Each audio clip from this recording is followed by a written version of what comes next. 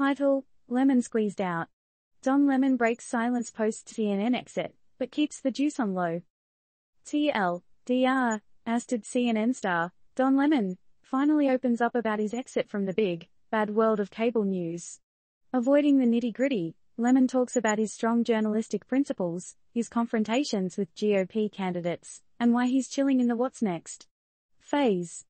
In a world where fake news is the real deal and real news often gets caught in the crossfire, the television game isn't as sweet as it used to be. But you know what's even more tangy? When a famous anchor like Don Lemon goes MIA from the screen and then finally opens his mouth.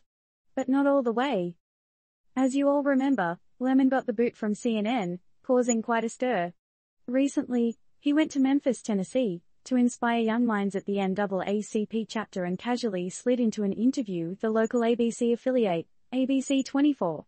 However, if you were expecting to get some juicy details about his unceremonious exit from CNN, you're in for a sour surprise. He didn't spill any tea about his CNN departure, focusing instead on his commitment to journalistic values.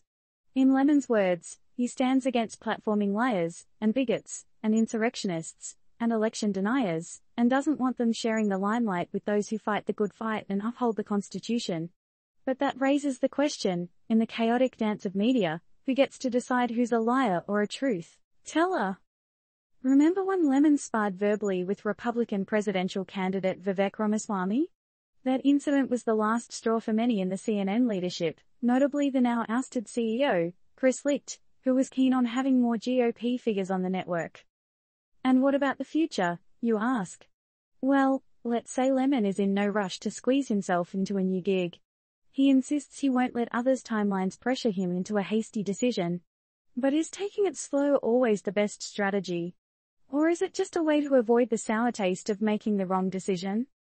So, turned up news folks, let's talk about this. Don Lemon stood his ground, stuck to his principles, and now he's on the bench, taking his time to figure out his next move. But what do you think? Should Lemon have adapted to the changing landscape of news media and played the game, or is sticking to your principles, regardless of the outcome, the ultimate goal in journalism? Remember, this isn't financial or legal advice. Just some turned up news for you to ponder. Let's hear your thoughts.